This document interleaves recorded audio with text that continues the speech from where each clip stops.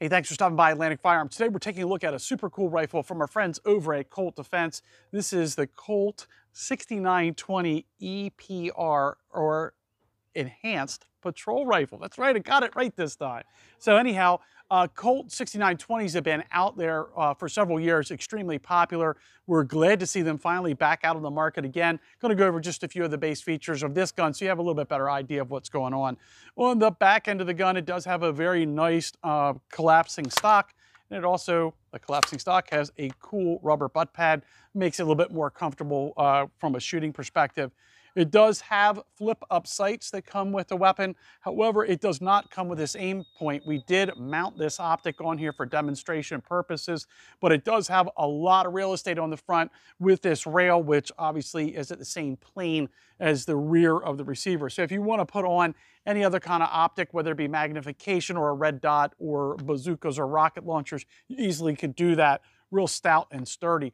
The front handguard, this tactical rail handguard, does have M-locks on the bottom. It does have M-locks on the side, and obviously the real estate on the top for your mounts.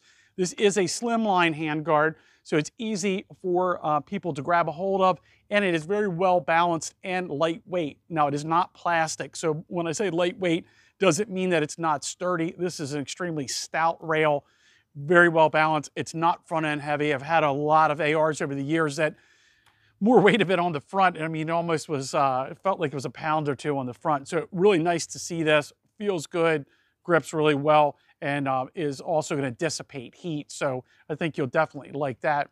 The barrel is a 1x7 twist rate, and it is a chambered in 5.56. It is threaded on the end. It does have a flash hider. You can remove that if you want to put on any other kind of a tactical goodie to enhance the end of the gun.